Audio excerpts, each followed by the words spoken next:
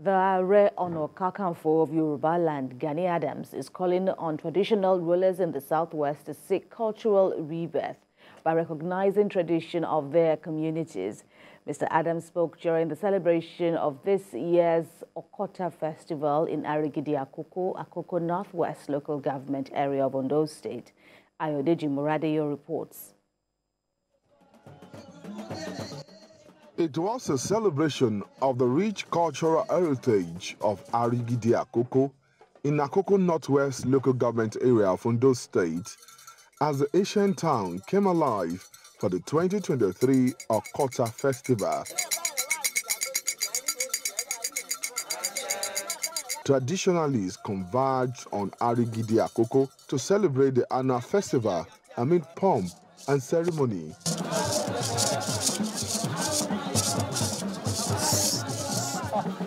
The Aare Onakakanfo of Yoruba land, Gani Adams, who is the promoter of the festival, urged traditional rulers across the southwest to embrace initiatives that can help sustain culture and tradition of the Yoruba people. According to Adams, there's the need to recognize and identify with the culture and tradition of the communities. He stressed that it is time to turn Okota Festival into an event that will attract tourists across the globe.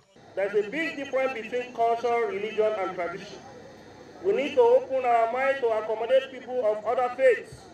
I am using this opportunity to appeal to all our traditional rulers in Akoko to look onto this and build a spiritual connection between the past and present for the progress of Akoko land. The Sake of Aare Akoko and royal host Obayisa Olanipekun said the festival has continued to foster unity in the community. Other monarchs urged indigents of Aare Akoko to support the traditional institution in ensuring peace and unity in the town. We just created it and be celebrating it. He has purpose and he has what he is to us. So that's why we are celebrating it. First of all, the government, they will have to give the traditional rulers a constitutional role to play because it matters a lot. Thereafter, government should look into the issue of our culture. The annual Okota Festival is steadily opening up Aare Akoko to tourists, but needs government support to expand. Ayodeji Muradeyo, TVC News, Aare Akoko. Cultural group Pijo Youth Council in an election conducted at the IYC Central Zone, but a disagreement over the conduct of the electoral process has seen some key players denounce the election, as Joseph Kunde tells us. With armed security on the ground, the rescheduled IYC elections is held at the Gabriel Okara Cultural Center in Yanagwa, with some notable aspirants and their agents present to witness the process. 110 accredited delegates partake in the election conducted by the new electoral committee overseen by the acting president, Saviour Olali. After sorting out the entire votes cast, Jonathan Lokbobri is declared the new president of the IYC, having pulled a total of 47 votes to defeat his closest rivals, Benjamin Appa with 15 votes and Ibilade Ekerefe with 14 votes. To the founding fathers and leaders of our struggle, thank you for your painstaking efforts to ensure that this successfully comes to an end. My fellow contestants who ran this race with me, you made it so eventful. Thank you. Let me assure you that nobody is a loser in this process. We are all winners because the nation will win. The election is hailed for its transparency as the new executives are tasked with uniting the entire Ijo youths across all divides. They must champion the cause for which the IYC was formed and which is entrenched in the Kayama Declaration. Address the problem of persistent crisis during transition. We need the IYC to complement the efforts of the INC to ensure that the Ijaw people and the Niger Delta people get a proper place in Nigeria. The new executives take the oath of office as they express confidence and commitment to fulfill the mandate of the body as enshrined in the Kayama Declaration. We cannot continue to lay the golden egg and have nothing to show for it. It is my honest conviction that we shall challenge the status quo to ensure that our people have a space to participate in this oil and gas business that is happening in our region. Today, they are piping gas from our region to as far as Morocco, and there's no German participating. If we are united, I can tell you this country will listen to us. Joseph Kunde, TVC News, Yenagoa.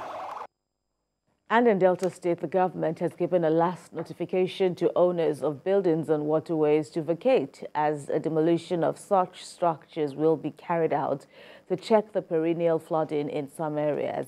The Director Special Duties to the Delta State government, Frank Omare, who embarked on a sensitization exercise in Warri South and Ove Council, says that there is no sacred cow. Ikenamechi has more. 3 weeks ago, Governor Sheriff Oborowore ordered the demolition of any building erected on the waterway while inspecting the drainage system to tackle flooding in Warri and Efrun. Today, ahead of the planned demolition exercise, which is imminent, Director of Special Duties is out on the streets to give final warning to owners of building on the drainage system to vacate. At Ogoroke in Warri South, this building is right on the waterway, leaving the water to take narrow paths. There are other structures obstructing the water course which are marked for demolition. In Ekpa, Uwe local government area, this wood market is situated on a canal. It will be demolished to make way for water. We've heard about it before, but we are still going to put our heads together to know what to do. This particular building behind me is one of the many buildings standing on a waterway and will definitely go down. And what is happening right now is that information sensitization is given to them to ensure that they move their property. The sensitization ahead of the demolition ended at Uti Street and Alegbo. My office has been directed by the governor of Delta State to go around and identify and pull down those structures that are blocking the water, natural waterways. It's not going to be selective. For the Delta State government, this is just one of several moves to ensure environmental restoration in the state. We are going to give them little time. Little time can be tomorrow, little time can be next month. So if you know you are in Delta State and you build under the water on the waterways, or you see the drainages that the government has done so far as a dump site, we cannot allow you to go. The message to defaulters is clear, as the government is determined to take necessary actions to make the state better. Ikenna Amechi, TVC News, Efrun, Delta State.